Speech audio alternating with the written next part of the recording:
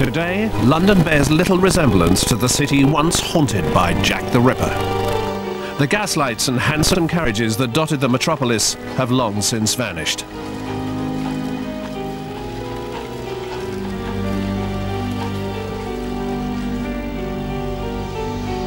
A small, unassuming convent is one of the few buildings left from the time of Jack's violent reign.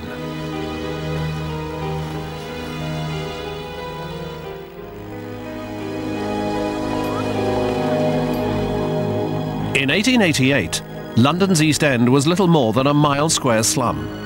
For the ragged masses that called it home, survival was a daily struggle.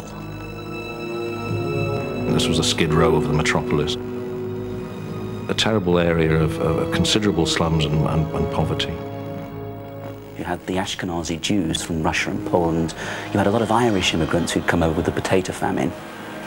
And it was a noisy, bustling area. It was a dirty and very, very violent area. Violent crimes were a common occurrence in the East End's Whitechapel and Spitalfields districts. But a brutal series of killings committed between April and early August of 1888 seized attention. Among the victims were 45-year-old Emma Smith, who on April the 3rd was assaulted with a blunt instrument. She died the following day. 3 months later, prostitute and street vendor Martha Tabram met a horrible end.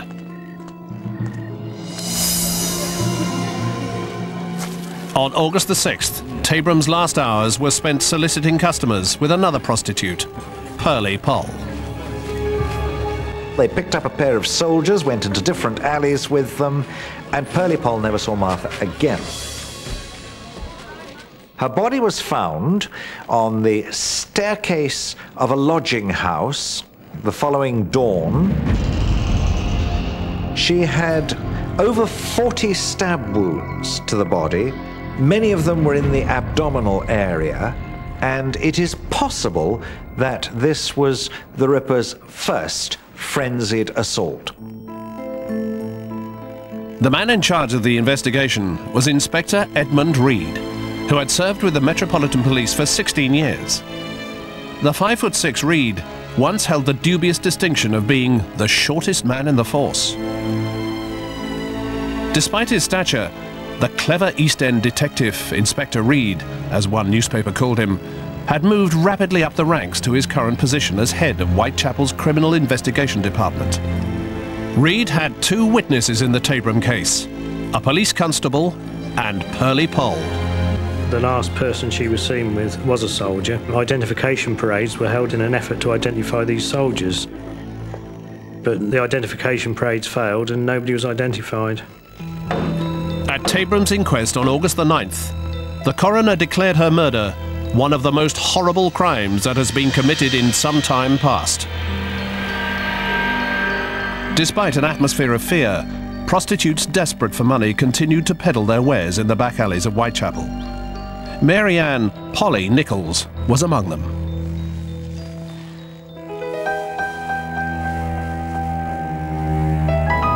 On the evening of August the 31st, Nichols showed off her new hat to the owner of her boarding house.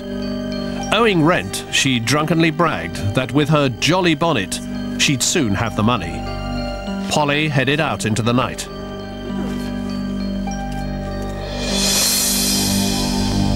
At around 3:30 a.m. on August 31st, 1888, a carter named George Cross was walking along this East London thoroughfare, then called Bucks Row, when he spied a bundle lying in a gateway that stood here. Crossing to investigate, he saw it was the body of a woman. Within moments, another carter, Robert Paul, had joined him, and they decided to go and find a police officer. They came back with 3, one of whom, P.C. Neal, shone his bullseye lantern onto the woman, and the 5 men saw to their horror that her throat had been cut. And when her body was removed to the mortuary, it was found that not only had her throat been cut almost to the bone, but there was a great mutilating gash down her abdomen. Now, if you like, that gash in itself was a clue to the personality of the killer. This wasn't just somebody robbing her and cutting her throat. There was something sick about the killer himself. Wild rumours spread through London. Some citizens wrote to the police, speculating that the murders were being committed by the American actor Richard Hansfield, who was currently playing the title role in Dr. Jekyll and Mr. Hyde at a West End theatre. On the morning of Nichols' death, the Star newspaper's headlines read, "A revolting murder. Another woman found horribly mutilated in Whitechapel. Ghastly crimes by a maniac." The next day, the Star followed up with even more sensationalized coverage of the murders of Emma Smith, Martha Tabram and Polly Nichols. In each case, the victim has been a woman of abandoned character. Each of the ill-lighted thoroughfares to which the women were decoyed to be foully butchered are off-turnings from Whitechapel Road. The fact that these three tragedies are so strangely alike in their details is forcing on all minds the conviction that they are the work of some cool, cunning man with a mania for murder. The alarming similarities of the murders were not lost on the Metropolitan Police, and Scotland Yard was called in to investigate. They assigned one of their most decorated detectives to the case, Inspector Frederick George Aberline. The veteran of 25 years on the force soon found himself pitted against one of history's most nefarious serial killers.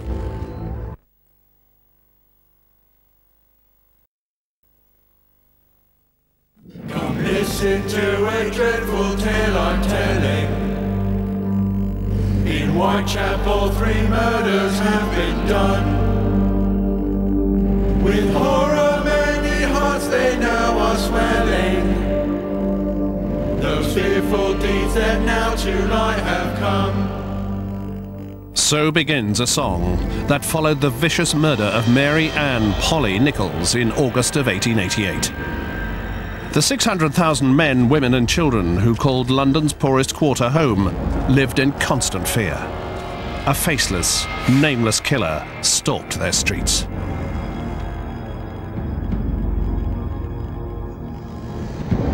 I think the main thing to remember about the Nichols murder is that the newspapers and the police suddenly thought, have we got a repeat killer on our hands here? And it was immediately associated with the previous murders of Emma Smith and Martha Tabram, which probably weren't related at all, but it was certainly in the press that there may be a maniac at large. Ellen P. Walter & Son of Spitalfields, a clothing manufacturer, wrote to the Home Office asking them to offer a reward in exchange for information. Much to the public's dismay, the government rejected the request. Rewards had in fact been offered by the Metropolitan Police and others at various times in the past, and the policy had been discontinued because it was felt the offering of rewards encouraged people to give false information in the hope of getting the reward. On the streets of the East End, Inspector Frederick Aberline of Scotland Yard and Inspector Edmund Reed of Whitechapel Division, along with their men, methodically searched for the killer as the press scrutinised their every move. The police were under absolutely outrageous pressure.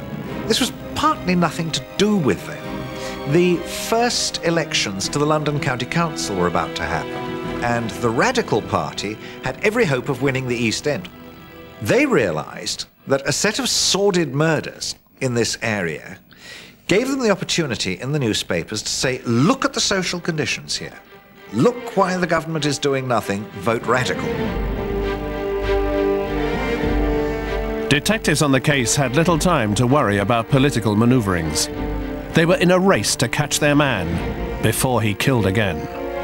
On September the 5th, the Star identified their prime suspect, a man known as Leather Apron. A great scare began about somebody called Leather Apron. Leather Apron was supposed to threaten the local prostitutes and extort money from them at knife point, and a number of the prostitutes thought that this man may well have been the Ripper.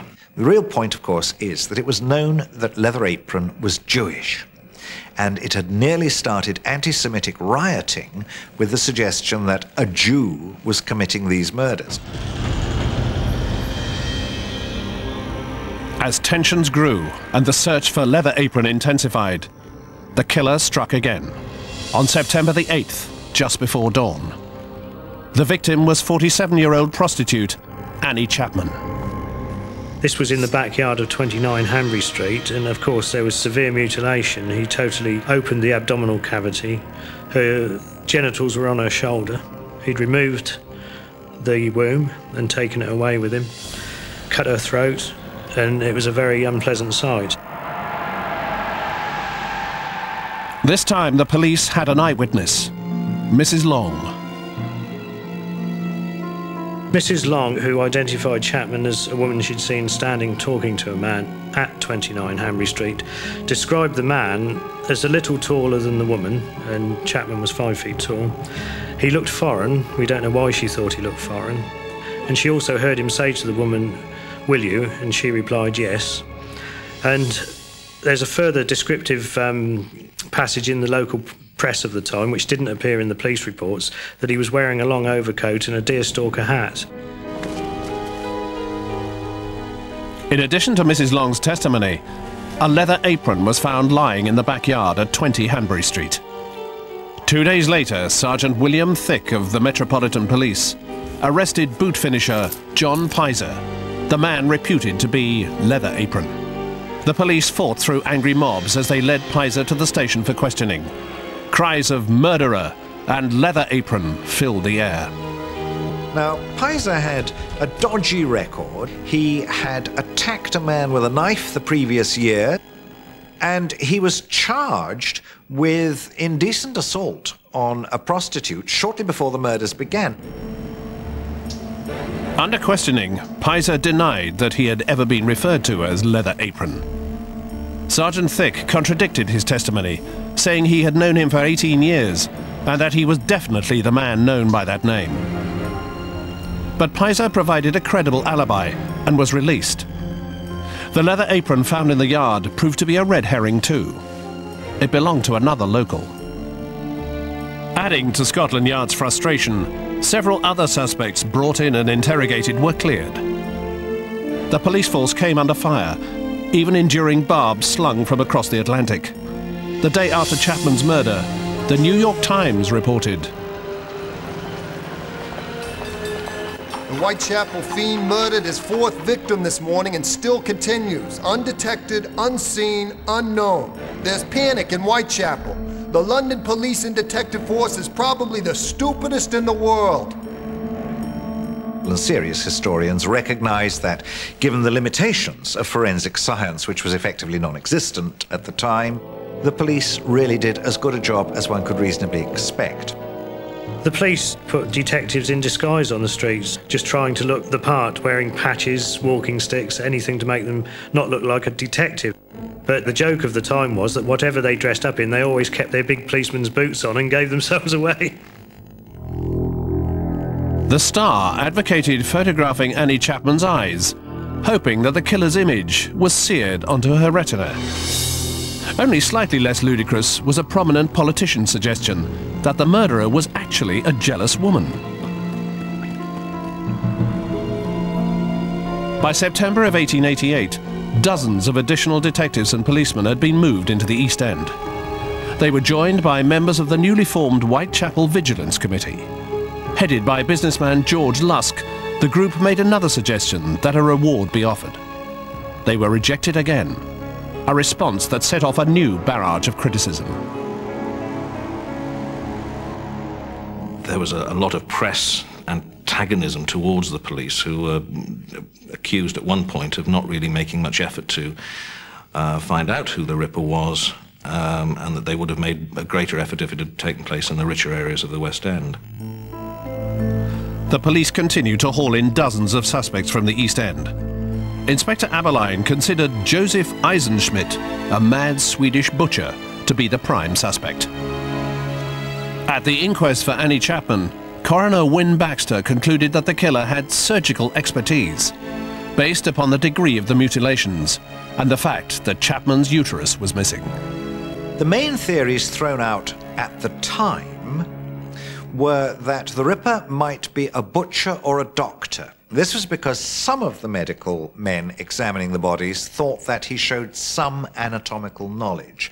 One of them thought he showed actual real skill. One should add immediately that others thought he showed no skill whatever. Medical knowledge or not, the killer tried his hand as a writer on September the 27th, in the first of 2 letters sent to the Central News Agency. Dear boss, I keep hearing the police have caught me, but they won't fix me just yet. The next job I do, I shall clip the lady's ears off and send to the police officers just for jolly. Wouldn't you? Yours truly, Jack the Ripper. The murderer now had a name. The senior police at the time thought that the letters were the work of a journalist who wanted to keep the story going. Most serious scholars today are quite sure that these letters did not come from the murderer. But what a name he'd created, Jack the Ripper.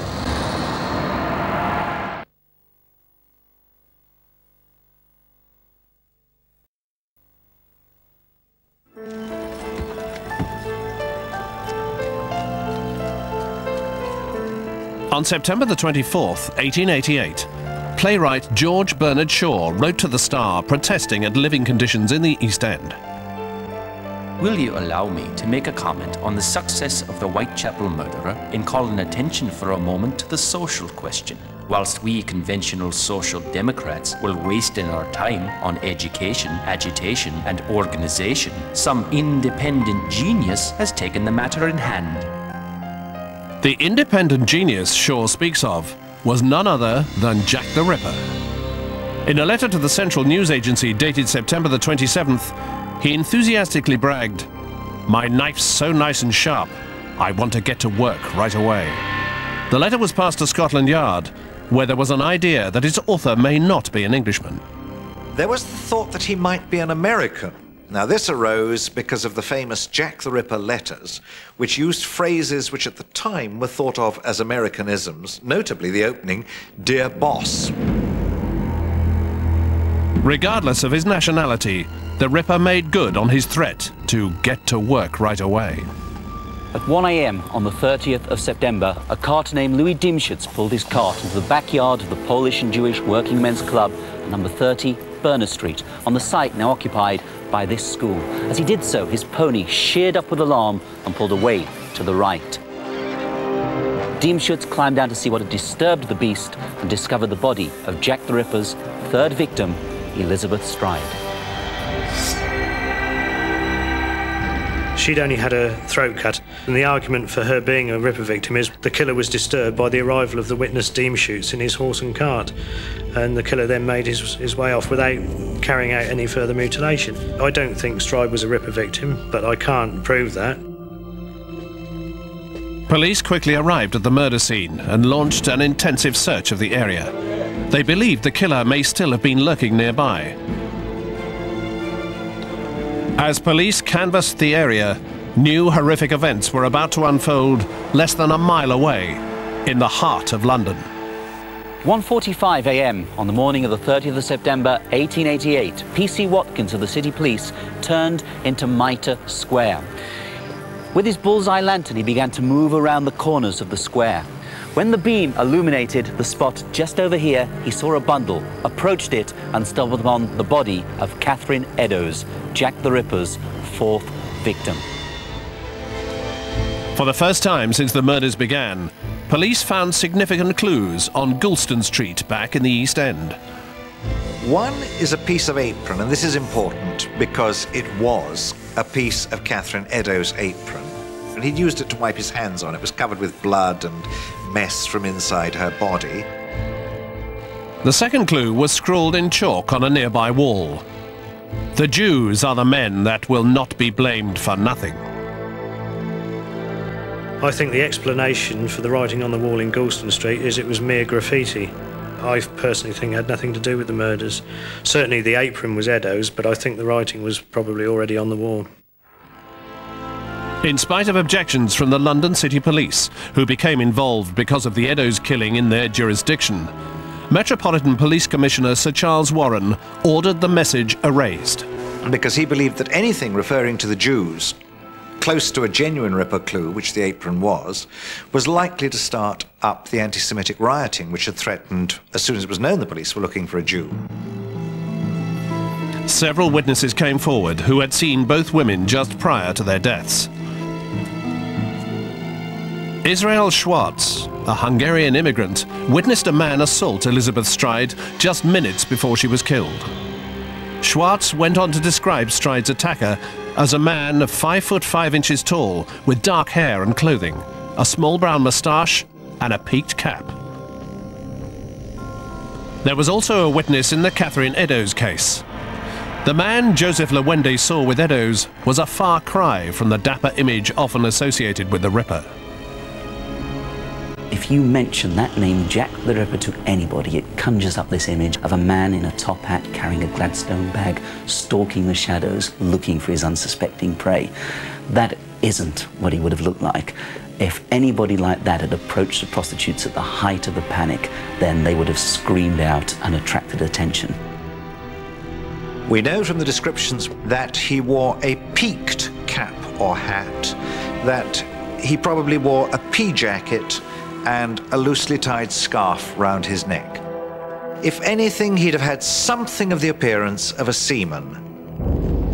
We're talking about someone who can commit a murder and then lose himself in streets where you have anything up to 10,000 people walking through those streets.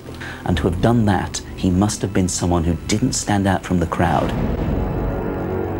How was the Ripper able to commit such gory mutilations and escape without being covered in blood?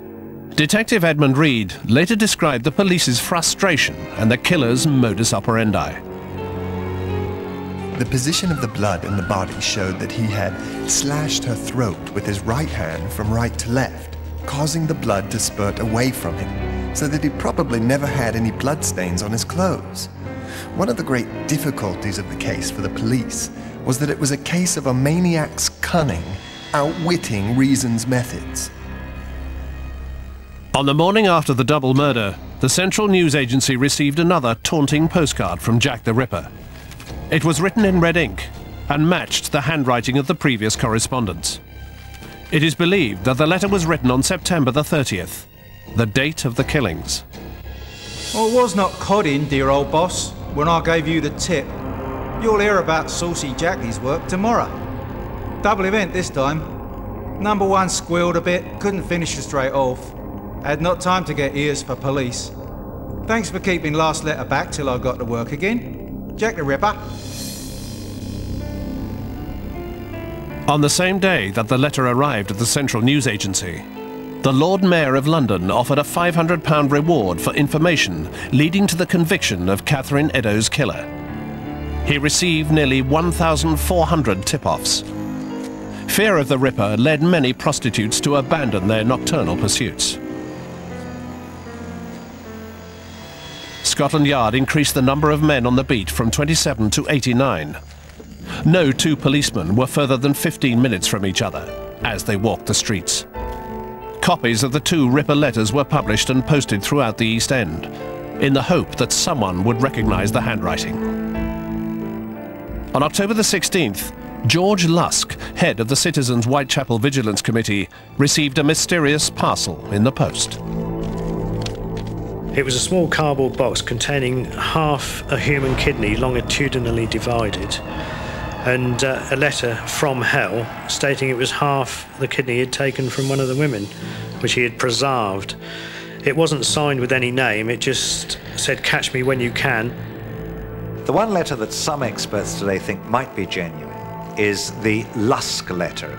But the kidney is really another of the slightly grey areas. For a long time, we all thought it was a hoax.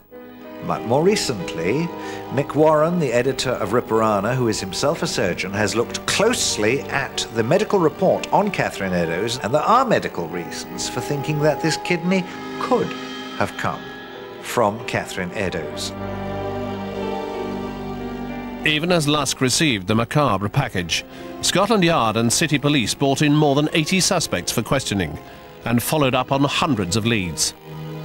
As weeks passed, public fear abated, and many of the East End's 1,200 or more prostitutes returned to their work.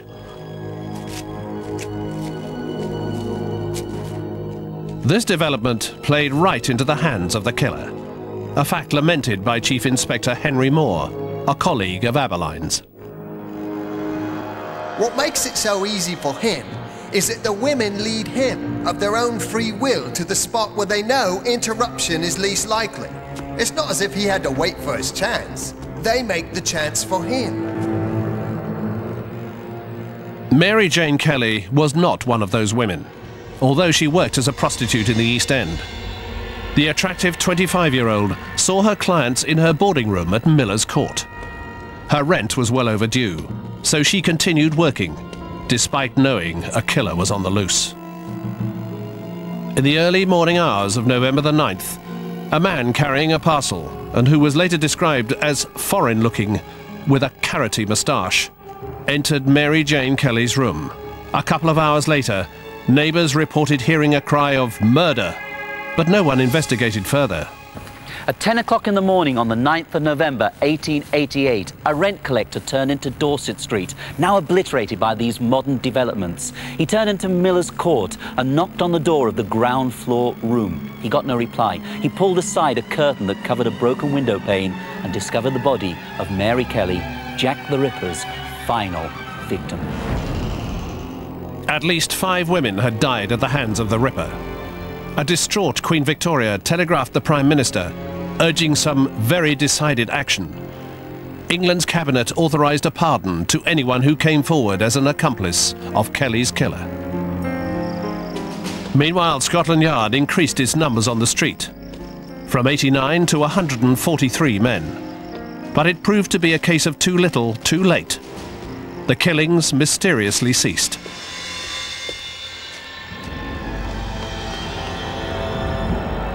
There can be no doubt that the murders stopped, either because the murderer died, or he was arrested, incarcerated, or prevented from moving by some other cause, or just possibly because he moved somewhere else and his renewed murders were never noted.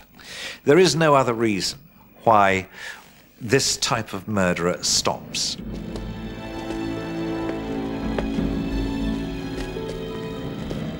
Eventually, the Metropolitan Police reduced their presence, as the havoc wreaked by the Ripper dissipated and life in the East End returned to normal.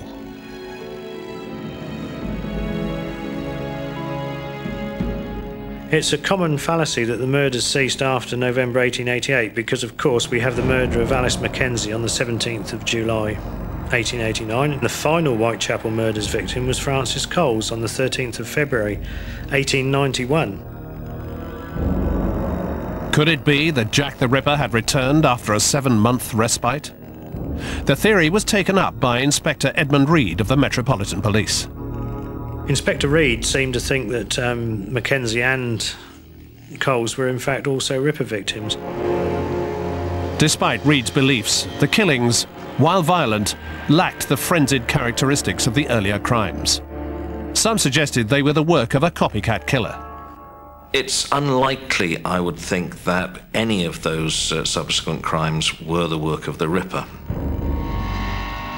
The police were divided as to just how many women the Ripper had actually killed. A debate that continues among Ripper historians. I don't think there's anything unusual in there being uncertainty about the number of victims we can ascribe to any one serial killer. My own belief is that Jack the Ripper killed between 4 and 6 women.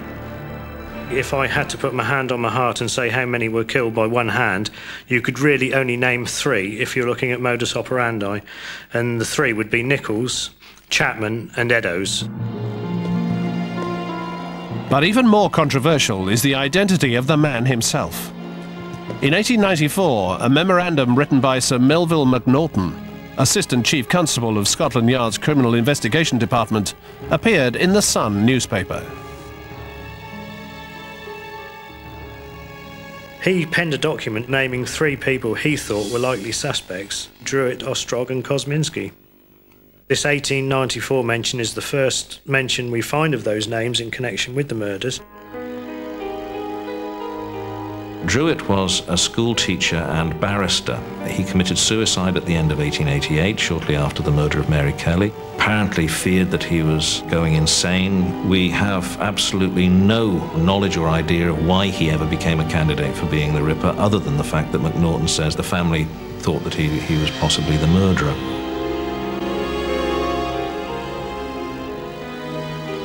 The second suspect was Aaron Kosminski, a Polish-Jewish hairdresser who was declared legally insane in 1888. Sir Robert Anderson, head of Scotland Yard CID, claimed that a witness identified this man as the murderer.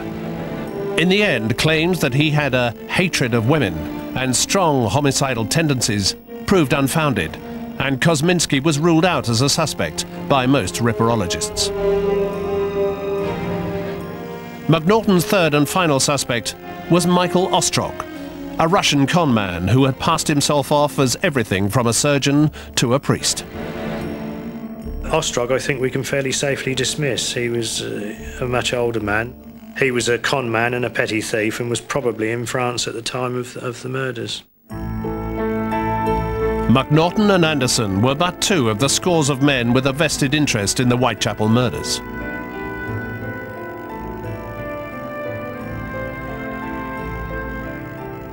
In 1903, the now retired detective Frederick Aberline suspected George Chapman, a man who was convicted of poisoning his 3 wives.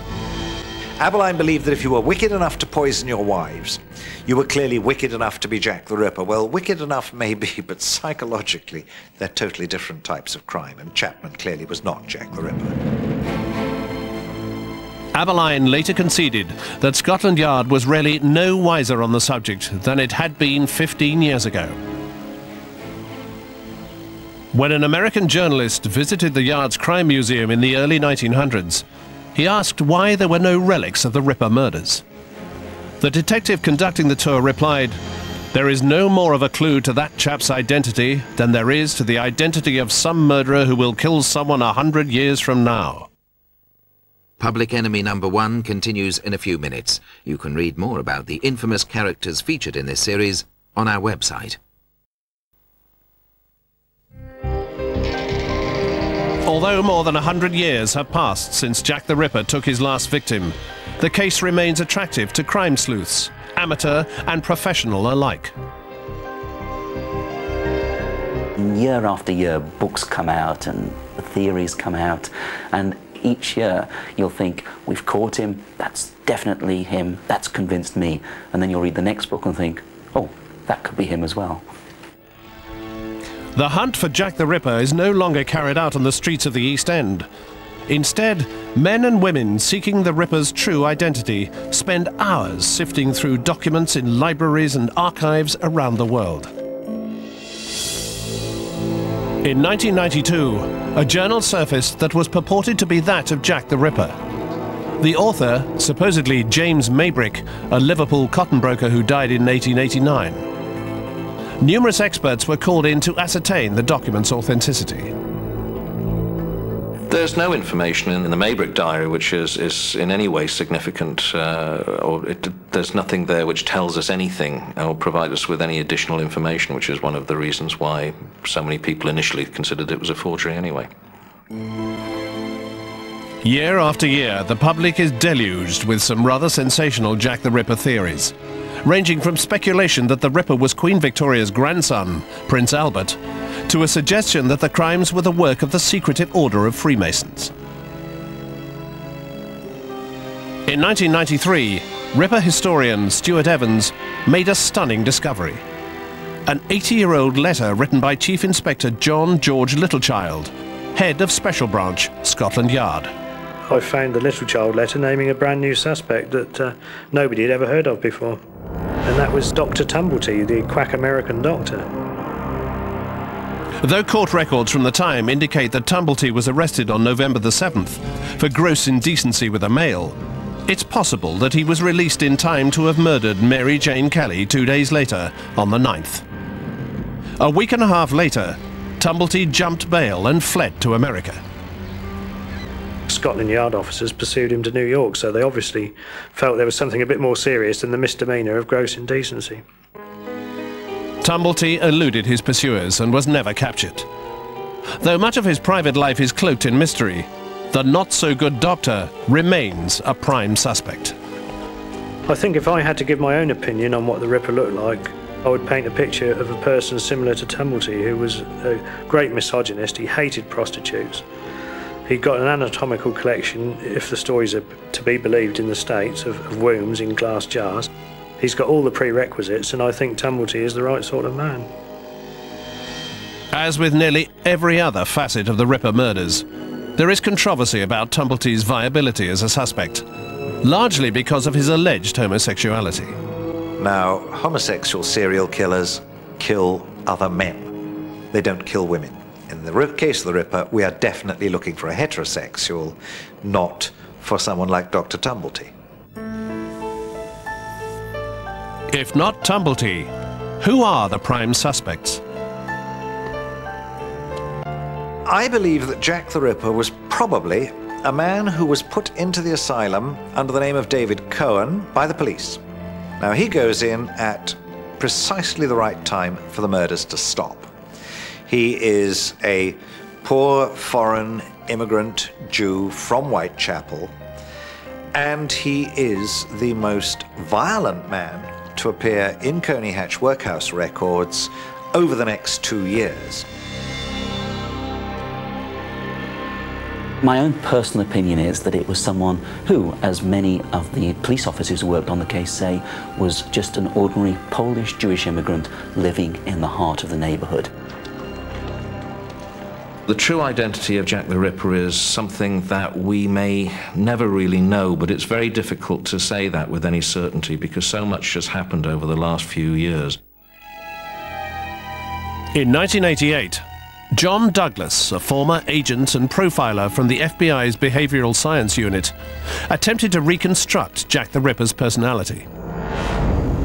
Douglas believed that the Ripper mutilated animals as a child, worked as a butcher or mortuary attendant, was plagued by paranoia and probably carried a knife for protection. Douglas also thinks that the Ripper lived or worked very near the location of his first murder and harbored a great hatred for women and prostitutes. Psychologically speaking, we're talking about someone who was very much in control of his emotions to begin with, but then this bloodlust, this need to murder. Motive-wise, there's no motive. He does it for the satisfaction of the murders. Given the advances in criminology and psychological profiling, coupled with the research of historians, we may one day learn Jack the Ripper's true identity. But until then, his gruesome legend will continue to endure. You've got Victorian gaslit streets, Victorian fogs, hansom cabs. It's the whole romance of the period. The magic name Jack the Ripper. I think everybody likes a whodunit, and Jack the Ripper is the classic whodunit.